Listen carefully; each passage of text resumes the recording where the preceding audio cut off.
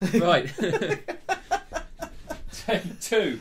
Yeah, look out for bloody Wasps. and all that sort of crap. Well, here we are, Josh. Here we are, episode 2 of the podcast on Yeah. Back My Place.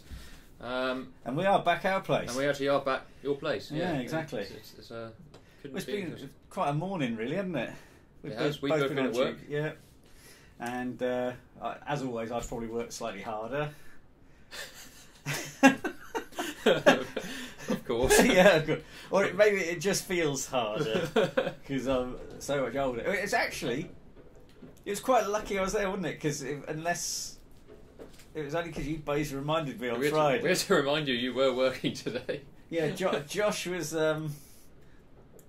came up to me and said, "You've been giving people instructions on what to do at the weekend." Yeah.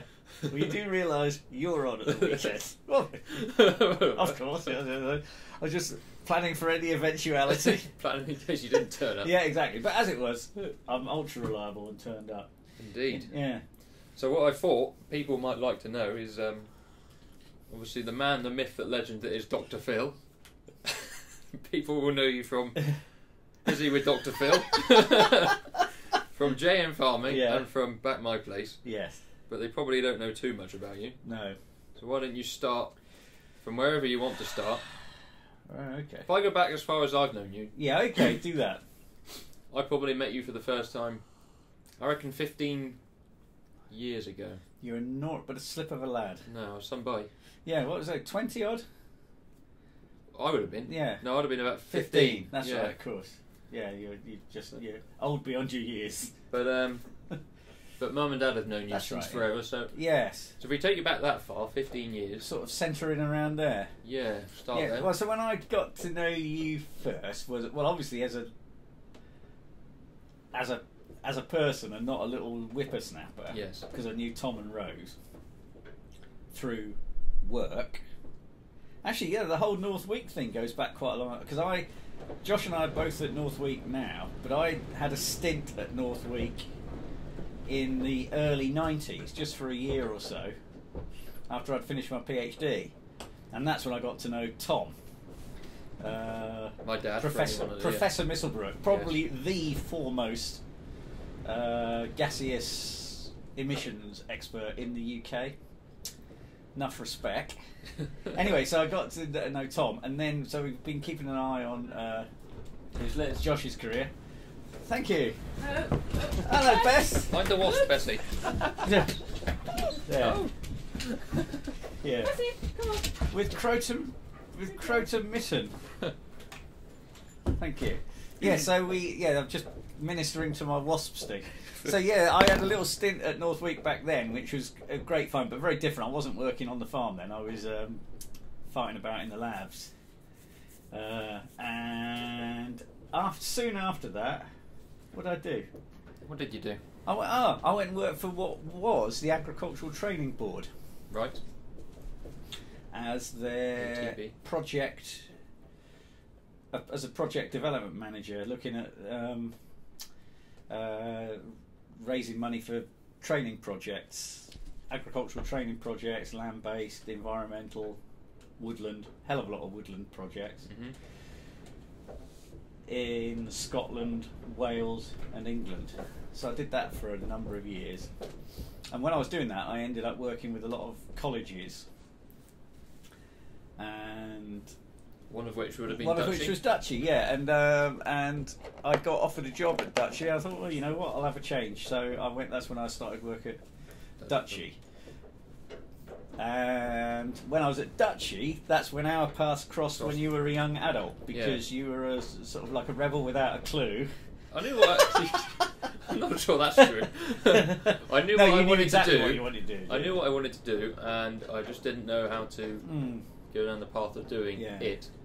So I think we only probably met by chance. Yeah, well, because your old man, I think we were in the pub or something. Your we dad went out for a tea at the railway, yeah. And your dad said Josh is a sort of like a bit stuck between a couple of well, not stuck once, as he said, on what you wanted to do, but not quite sure on what to do next, because your first stab at going to college hadn't worked out quite right for you. And And I thought, oh, this guy's a prime candidate for a really good apprenticeship because you were working at Wills at the time. I was working for Will and Cherry. Yeah. So I thought this is to me, as an agricultural education professional, this was the holy grail. We had a keen student, a keen employer, you know, and a good workplace to learn. Yep. And us at the time we were a very good college. Yes. So so that came together, and you rattled up through the apprenticeship train, and I kept a sort of a bit of a closer eye on you, because I was kind of because I had to I took a little bit of a risk getting you in on the apprenticeship. Yes, I wasn't actually. It's probably worth saying that. Yes. So to get onto the level 3 apprenticeship scheme, you needed more points. I needed more. Yeah. Yeah. From my GCSEs. Yeah, better GCSE points than you had. Yeah, but I knew you weren't as stupid as that. No. Or I hoped you weren't. And I just thought you'd have got really bored on a level 2. Although you would have enjoyed working on the farm, but you would have got really bored. It would have been too close to the experience that had scared you off college in the first place. Yes. I think it's with a load of not behaving themselves. I think it's that classic thing that I class myself as quite intelligent. Yes. In an area that I am interested in. Yes. I'm not gonna, not gonna write a novel. Well, you might do one day. Hence why I struggled to get my English GCSE. If there was an equivalent of YouTube for novels, you might well have done it. Yeah. But no, I think what also helped on that particular cohort that I joined was some good kids on it, weren't there? There's some other good lads on it and lasses, and also Roger Clark, who took a level 3. He was brilliant. Yeah. And Mervyn Gingell. Yeah. So that's what I knew. So that was the other thing that I was able to do by almost directing my team to take a risk. I was confident in that risk because I knew you should be able to do it, and because they were a good team. That increased the chances. If I'd have got a flaky team doing the apprentice, and they didn't know how to get the best out of people and work well, it would have been more of a risk. So what would be interesting is whether in this day and age I would have been able to do it. I think we had much more flair. Yes. Back then, I think things are much more run by the book now. So that would have been 10 years ago. I went on to the apprenticeship scheme. Yeah, and then of course, you roared away on that and did the level 4. Did level 4. When were you top student?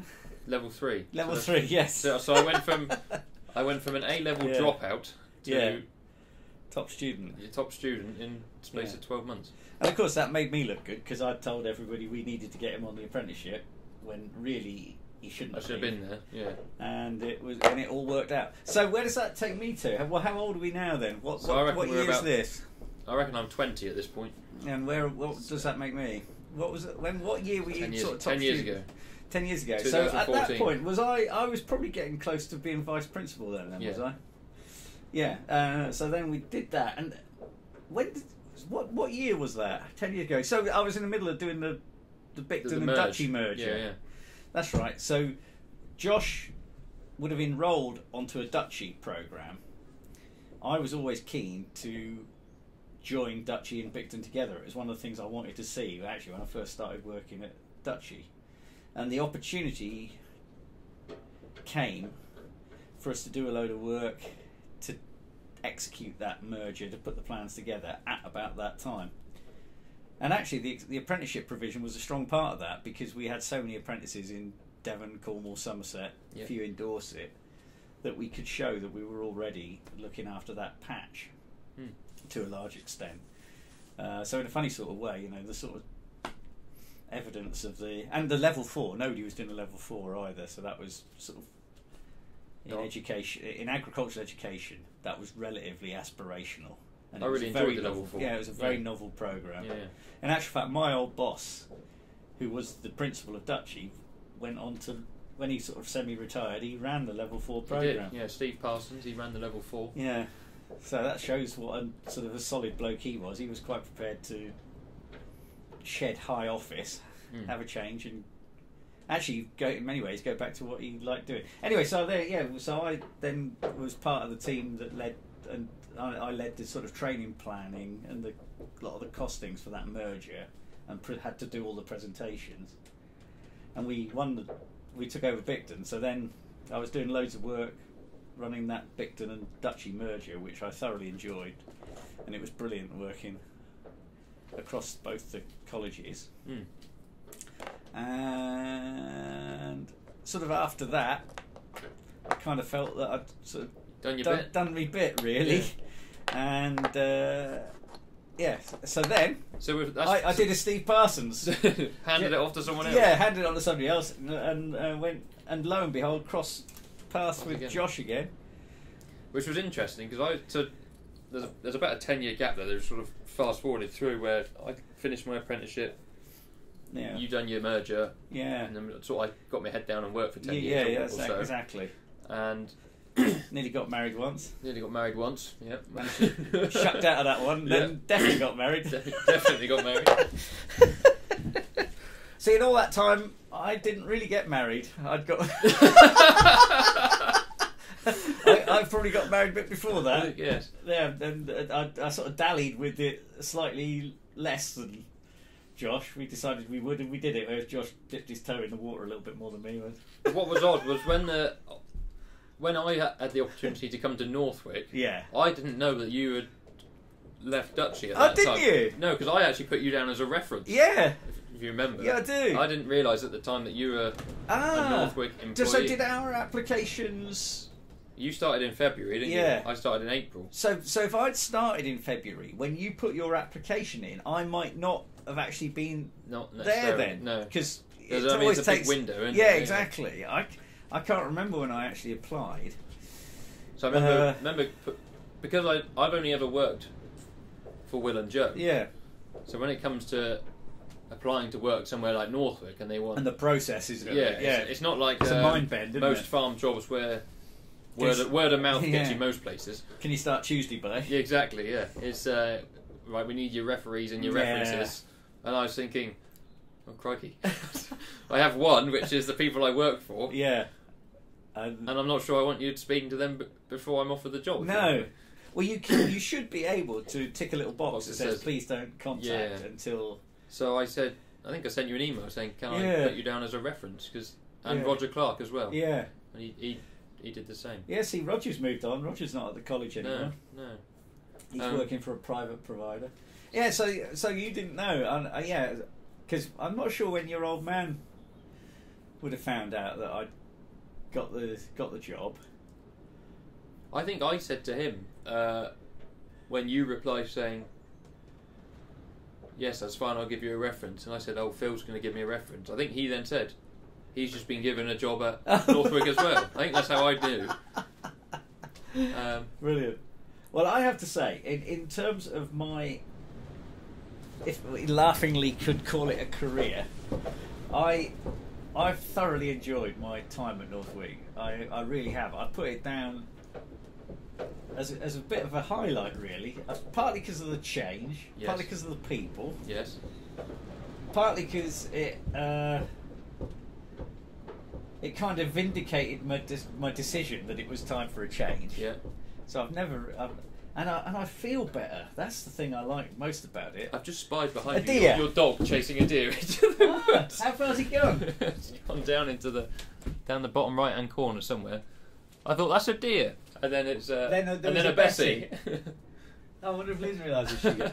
Oh, it's bloody Bowman. He's meant to be here on deer control. It's always been like that. Oh. Yeah. So sorry, you were saying... Yeah, I was saying I've thoroughly enjoyed it, and I've really enjoyed getting back into... well, it was nice working with your old man again for a little while before he retired. Yeah, Slacker. I'm not sure that... I joined and then he left. Yeah. I'm not sure if Are I they should take that the wrong way. Yeah, exactly. I'm not sure what's he trying to say. He thought, God, if those two are down there... Look at that. There's another deer down there. On the left, underneath the tree. Oh, yeah, look at his big white bum. He doesn't know that Bessie's on the other side. Do you think do you think maybe the one that Bessie chased was maybe a fawn from that one, Possibly, and that might be Mum? yes. So we've gone on a tangent here, but there's a deer. We're situated. People on YouTube will be able to see. We're in Phil's summer house, underneath a tree, which is why you can hear knocking noises in the background. Yeah. We can see And out. it's bloody windy as well. See out over the bog field, Yeah. and there's a couple deer and one of Phil's dogs out there as well, Yeah. having a whale of a time. Do you think Liz knows the dog's gone after it? Oh, she'll come back. Potentially. She'll come back. Yeah. So I've really enjoyed working with. What's been really nice is the educational world, particularly 16 to 18, and the level I'd got into it. It was just about the bureaucracy. Numbers. And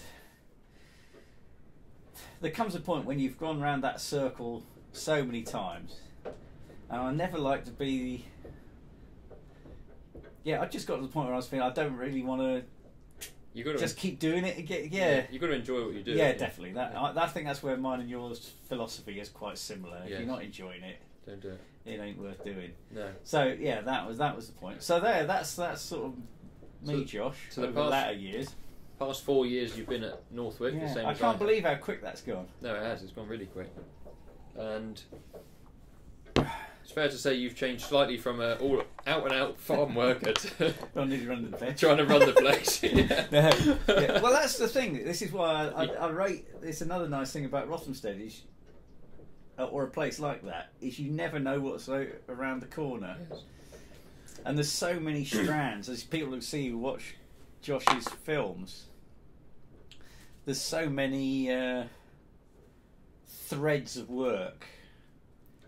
And if you were to sort of like cut through those threads 5 years ago, 6 years ago, 8 years ago, 10 years, what the place does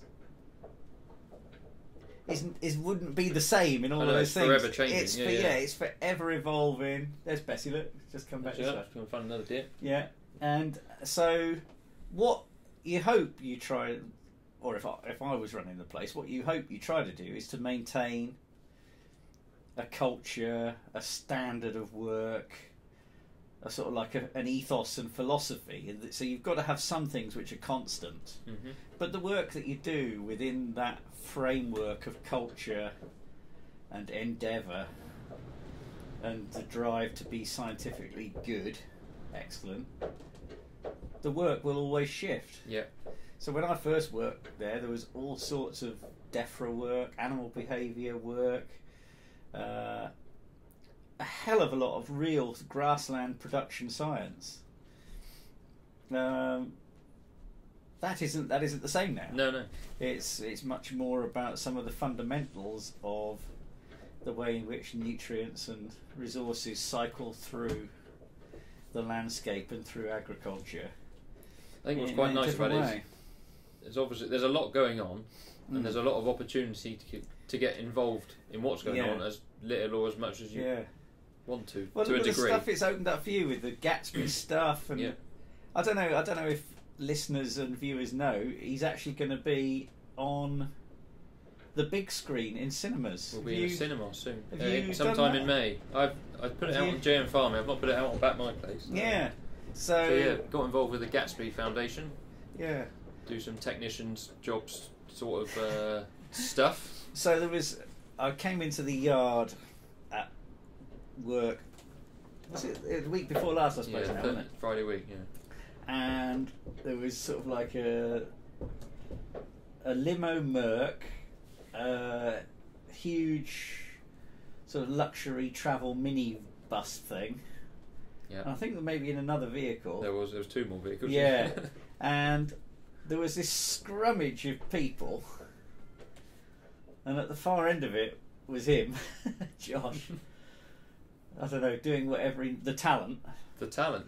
He actually said that, didn't it? I was referred to as the talent of the day. Yeah. So there was the talent amongst this mob of people, ranging from the blokes who drove the limos through to the bloke at the top, I suppose, who was making the film, directing, and everything in between. The sandwich getter. Yep. Personally. Oh, there was a clapperboard. Yeah, we had a clapperboard. Brilliant. We've actually seen well, I didn't. I've actually seen a real live, and I was the only one who knew what it was called. Yeah, we were like, they got one of the things that does this. Do you know why? It's because there used to be a thing on when I was a kid. There used to be a children's TV program called Screen Test. Do you remember that? And yeah, so Screen Test was a sort of like a quiz show. We had the kids turned up and they had to answer questions on sort of film clips and things like that were on.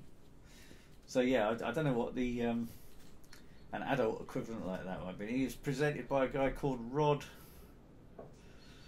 something or other. Anyway, look it up. I'm sure it'll be on YouTube. I used to love that thing because it used to have kids coming on.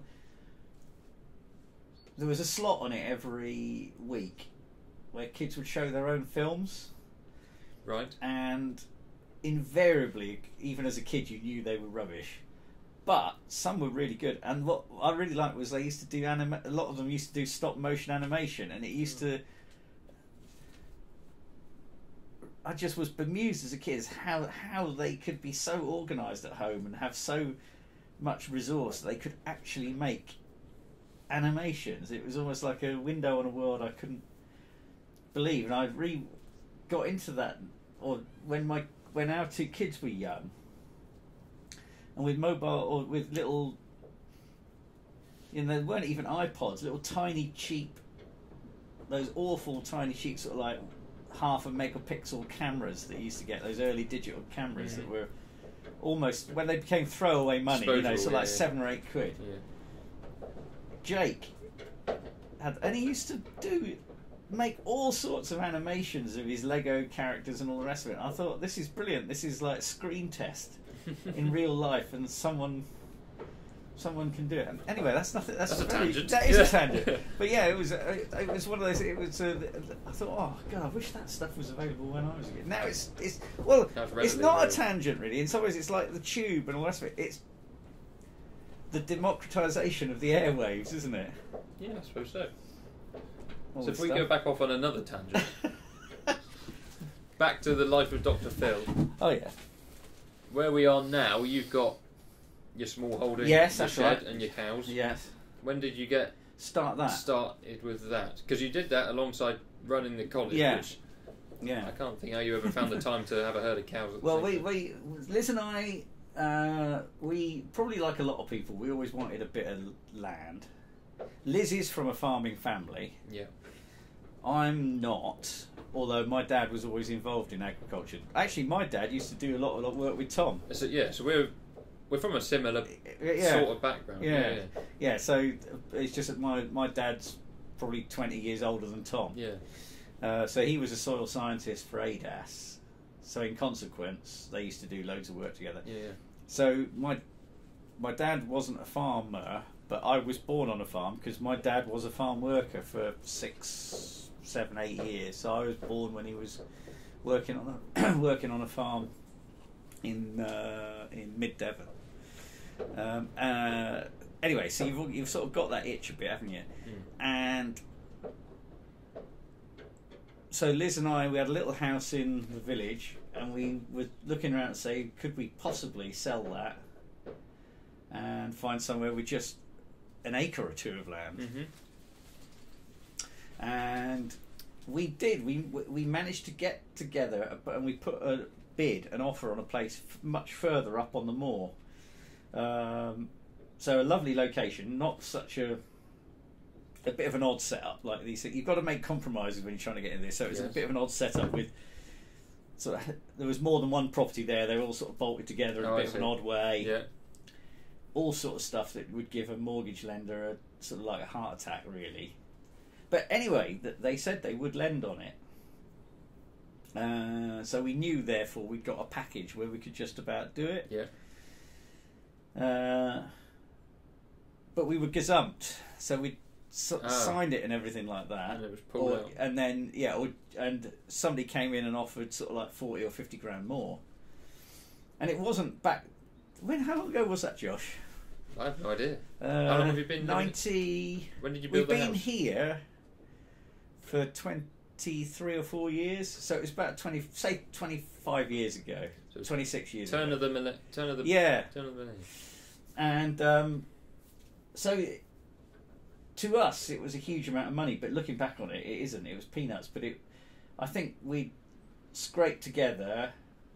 That place that we wanted to buy would have been £120,000. Right. Bearing in mind it had lots of potential problems with it. Yeah. And I think it was about 7 acres. But what it proved to us is it was kind of doable. Yes. We thought when we were gazumped for sort of like 30, I think it was about 30,000 quid the offer. So in some ways you almost can't blame the people for banking that, but they shouldn't have done it. They broke the sort of code really. So we actually thought, shit, we can't afford it because we'd never have been able to do that. And if prices were suddenly starting to do that, we'd be stuck. So me and Liz sat at home, and I said, the only way we're going to do this is we're going to knock up. We've got to knock on some doors. Yeah, literally went door knocking. Yeah, we're going to because that's the only way we're going to find it. And Liz, bless her, I thought, right, I'm going to be the one knocking on the doors.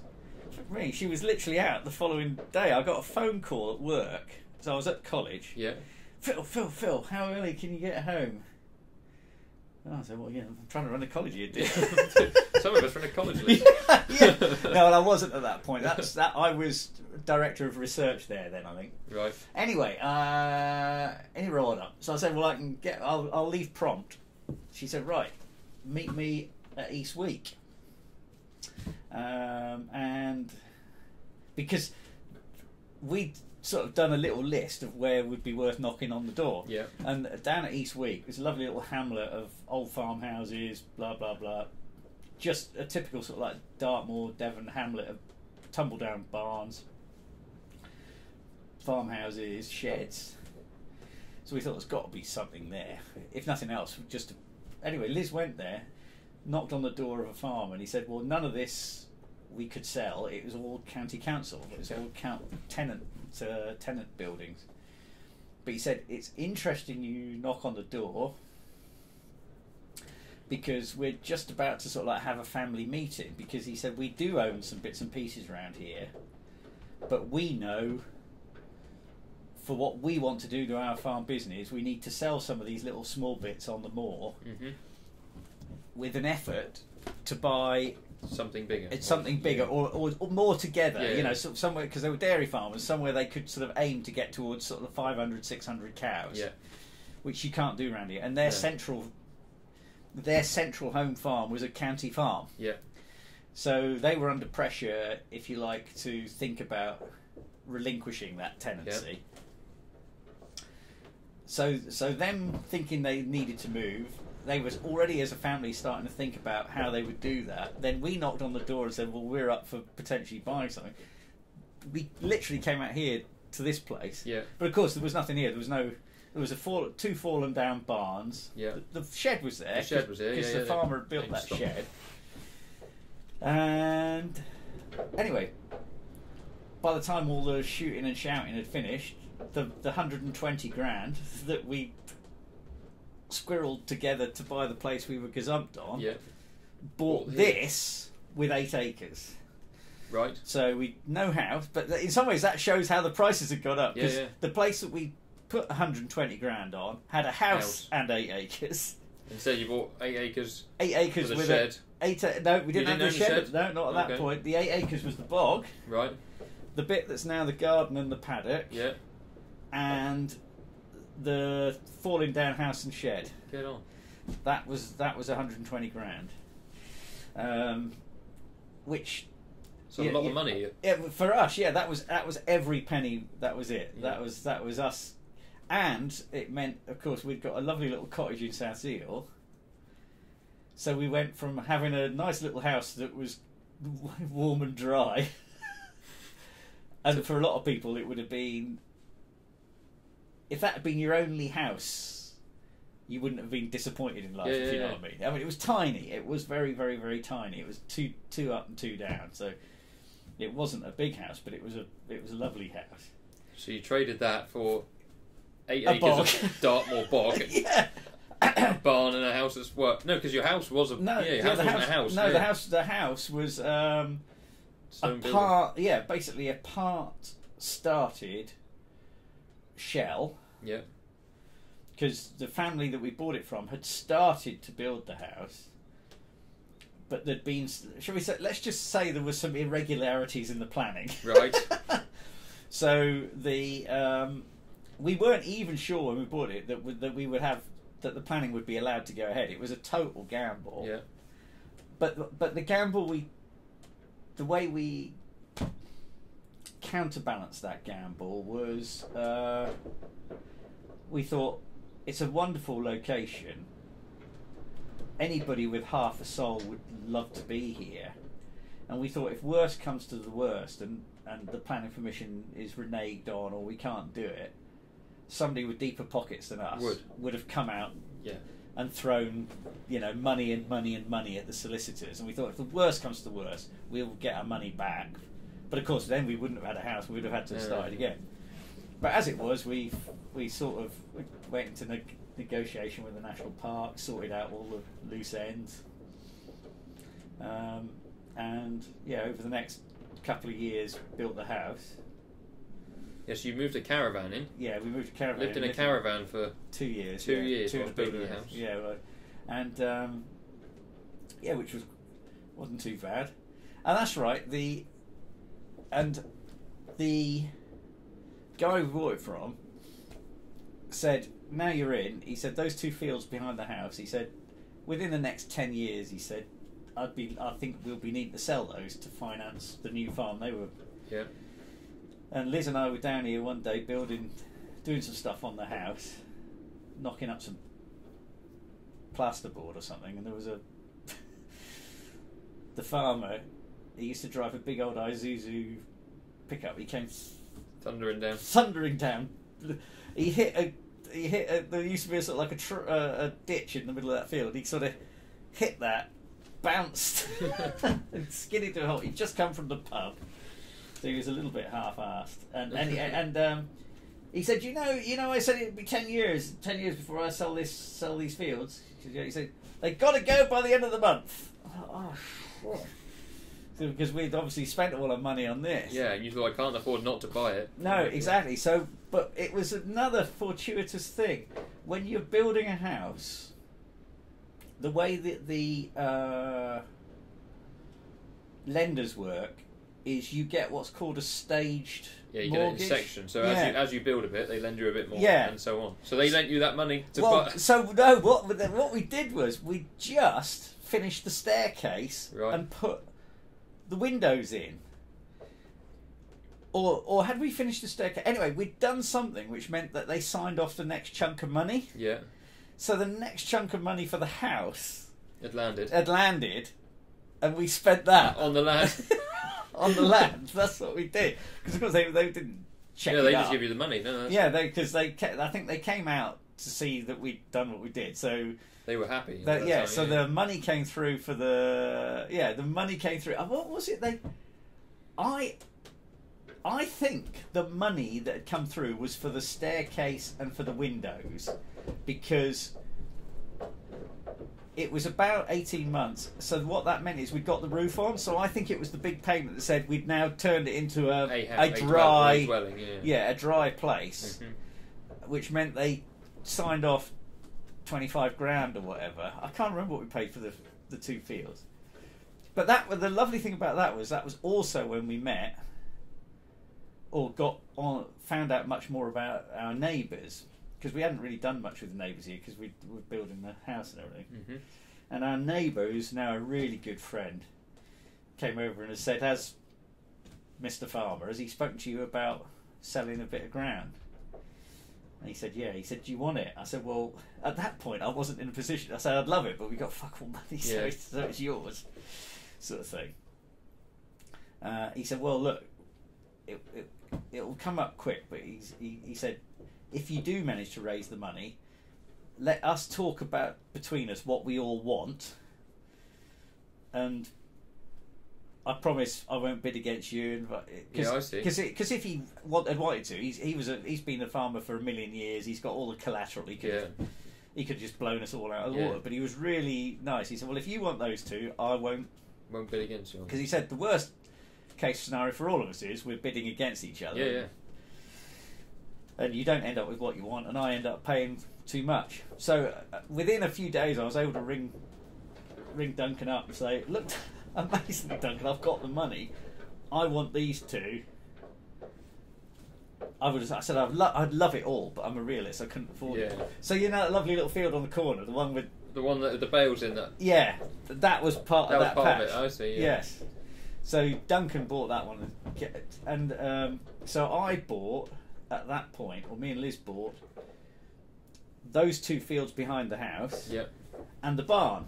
Right. So that made up the sort of holding. Yeah. But we started keeping a few cows on the 8 acres. We had our first. Oh, that's right. Yeah, our first Devon cows we bought. It was when we got married. So me and Liz, we bought a couple of Devon cows when we got married. Because people said, "What do you want for?" Because we'd been together for about 20 years. Yeah, no, 15 years by then anyway. So we were quite well established, and we'd had the house in the past. And they said, so people said, "What do you want?"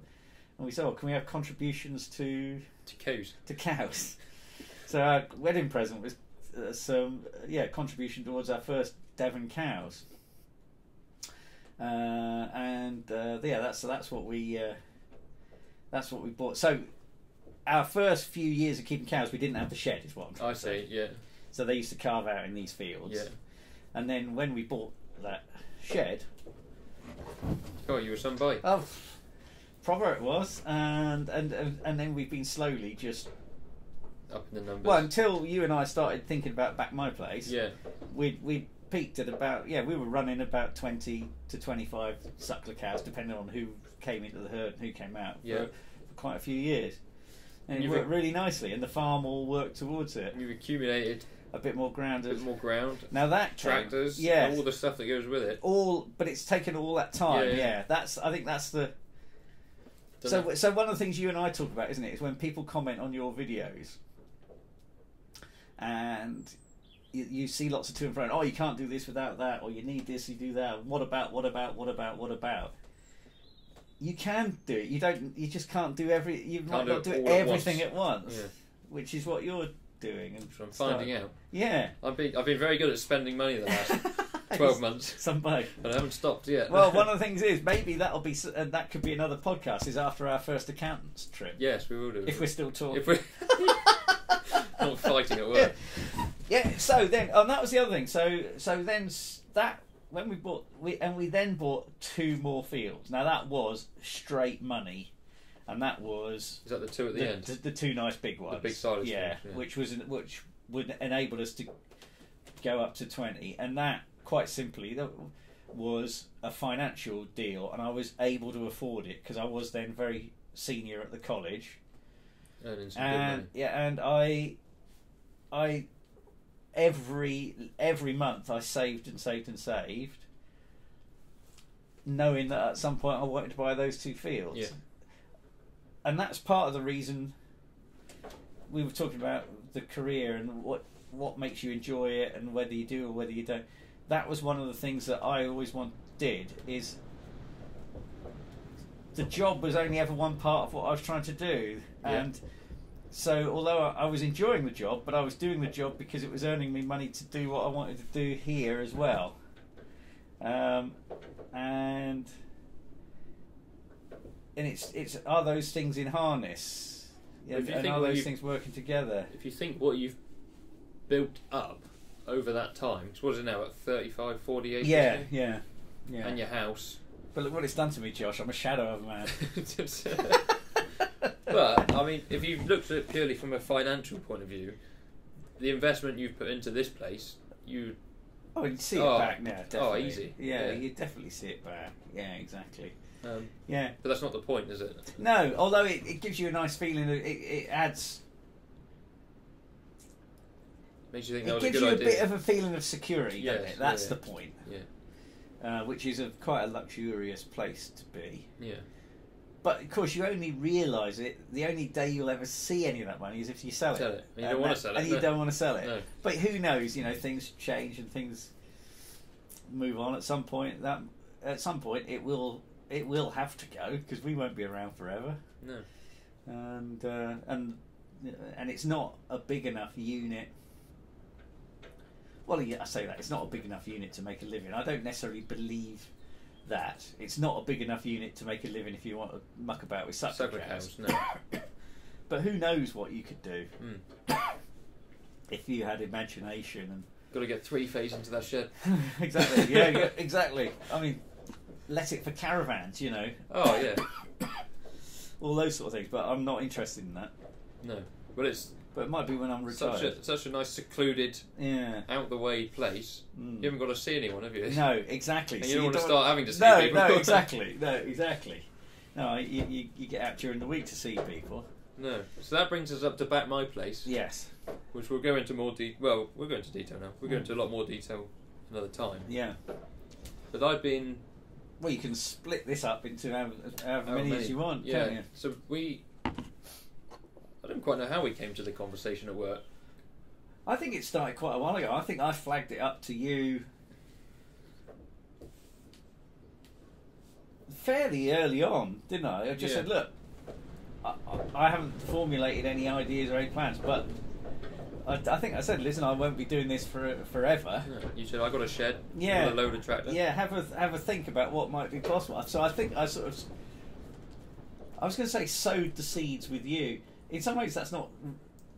It's as much sowing it with me, if you see what I mean. Until you say these things out loud and get people rapping with them, I might have said that. Oh shit, I really don't want that. Yeah. But if you chuck it into the air, you get a bit of a sense of whether you think it's possible or not. I remember when you said it seriously to me. I said, "What do you think?" I said, "Well, I'll speak to Abby." Yeah. I was sold. Yeah. That doesn't mean nothing if Abby's not sold. No. And Abby said, "Well, yeah." And I was a bit. You almost thought she'd taken say. back. You thought she'd say. Why did you think she might? I don't know, because people that don't know Abby's from a farming family. Yeah.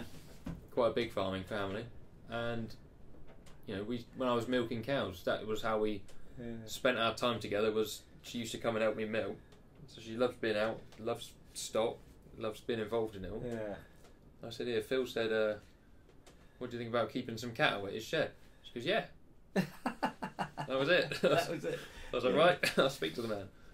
Yeah, so we're away on that now. So yeah, we've. So far so good. I mean, from my perspective, it's already doing some of the things that I'd hoped. In that, well, you're enthusiastic. It is. It has enabled us to do a few. So like the last weekend, it was so much easier for me to go to Mum's birthday, sort of like all day, because you were up here doing the cattle. I mean, I would have been able to do it. I'd have just got up earlier, or I've done it on Monday morning before work, or blah blah blah. Whereas it was much more civilised. Yeah. And you've got your So for me, I think it will. So one of the things we were chatting about today, for instance, we had a couple of more calves 3 calves over the last couple of days with some of our older cows, and it just will make sense now that they will. We'll see. We'll hopefully sell those to somebody with the calves at foot, because part of what I was going to do is reduce the herd a bit, so Josh can put more animals in the shed and things like that. You can, I suppose, with farming you can talk about it, but until you start to see the shape of it. We've been in it long enough to know what should work and how it works, but things take. Everything is so slow. Yeah, exactly. Yeah. For people that haven't followed along, might be new. What we've done to start with is we've effectively taken on your crop of calves from last year. Yeah. So they're 12 months old now. Yeah. Just went clear of TB as of yesterday, which is good. So we can now pay you for the calves. Yeah. So yeah, that's how we're starting. We're taking on your young stock. Yeah. You and Liz were very good to us and said, don't pay us up front for them. No, Put the money into other stuff, doing bits and pieces you wanted to sort of get yourself going with it, which has been really helpful actually. Yeah. Things like buying silage, buying straw, the bits for the midden we want to make. I just didn't want to sell them to you, knowing that we were in the middle of TB that testing. TB was looming over. Yeah, so I mean, we've always been very TB. Literally, it was only after we agreed to do this that it was the first time we've ever had TB. Yeah. But hopefully that was a rogue one, and we shot through it this year with nothing. Yes. With not a. So but now I feel that I can.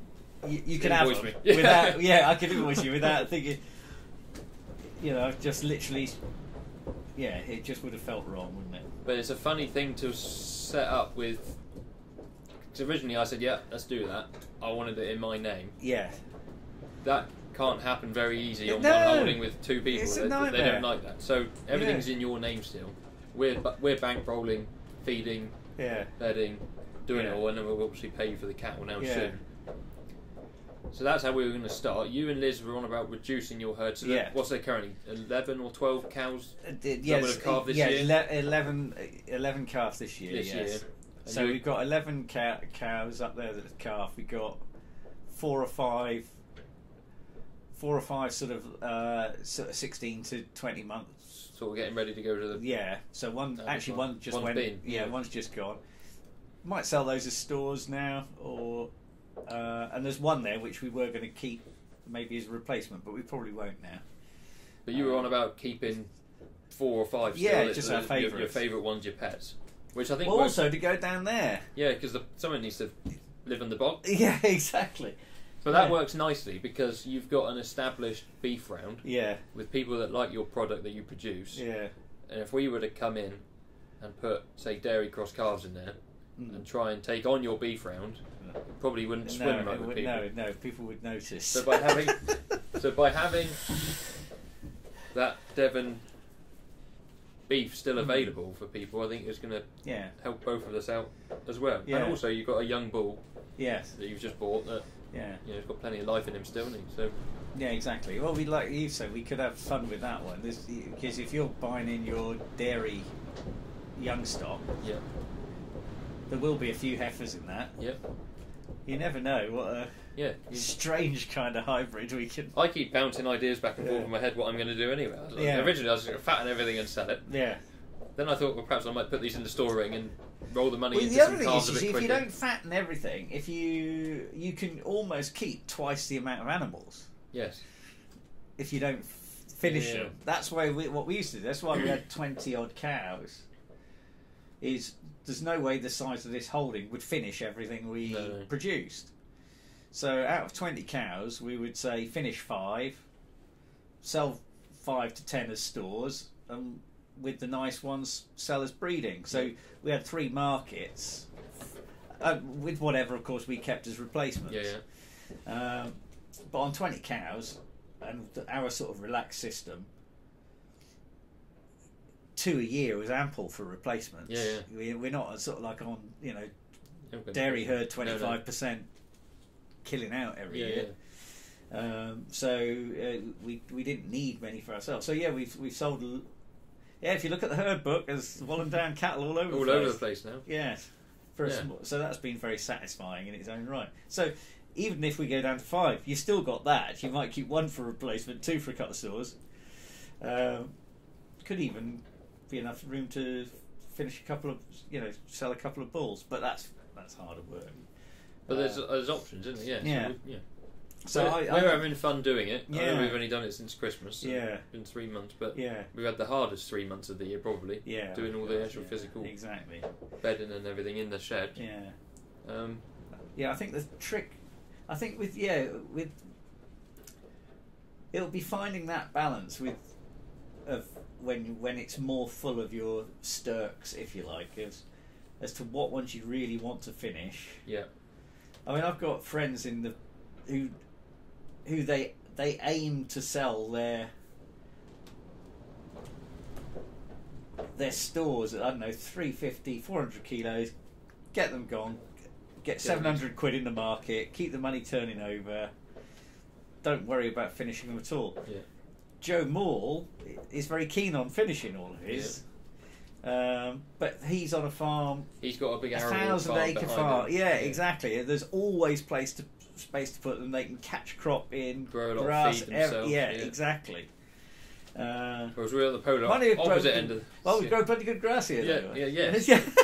But we're going to have fun documenting making the silage and everything this year. But I reckon it's my contention that you can make enough forage here. You would easily finish. If you had 30, I think you could finish 20 a year. I don't think you'd finish 30 on them, because I think to get the quality you wanted, you'd obviously reduce the yield. Quantity, yeah. But that's the beauty of finishing a few, getting some. Don't want to give everybody our secrets, but if you were to sell them as stores, yes, you want them to make the weight fairly quick, but you don't need the same sort of finishing quality silage. You can.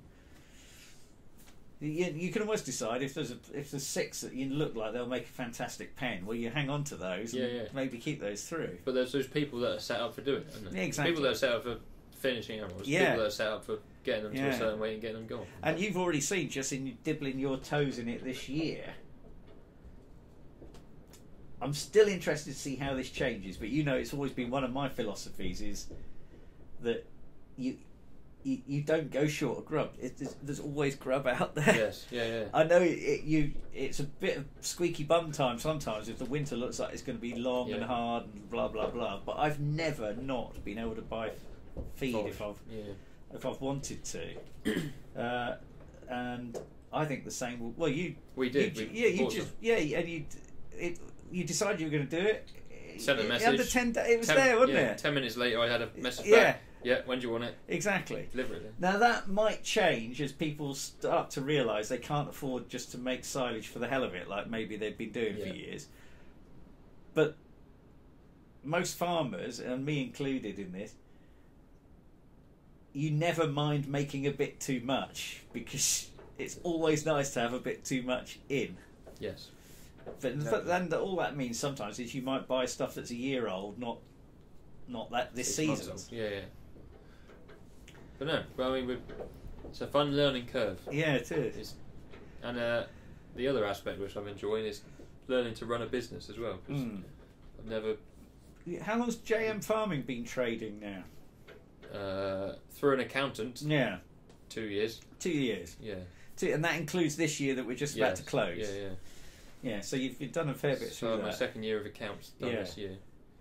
And that's not because he's dodgy, ladies and gentlemen. You're allowed to earn 1,500 quid before you need to declare it to work through sort of self-assessment. Or so you're in your first year of JM Farming. That wasn't the case. The first 12 months I didn't. First 12 months I didn't earn a penny from doing it. Put a lot of time and money into it. Yeah, exactly. So whereas now. Because I was always on your shoulder saying you've got to keep an eye on that, Josh. Because one day you'll just yeah. But yeah, so that's where we're to at the moment. That takes us to roughly an hour, I think. So does it? Me. Chat for an hour. Good luck. What does it say on there? Yeah, 57 minutes. Good. Blimey neck. So thank goodness we worked on the script. Yes. Otherwise, we'd never have filled the time, would we? So we'll call that a wrap. And we'll what do people want next? Yeah, have to let us know what people want to know about. We'll have to get Bowman up here. Yeah, definitely. Get the Life as Bowman sees it. Yeah. He's had a bit of a fun time. Well, he's a proper grafter, isn't he? He is. Yeah. Yes. See, I like to watch other people doing the work. Really. I'm more moving the palms. Yeah, exactly. Big magnet. So yes, we'll call that a wrap. Yeah, cheerio.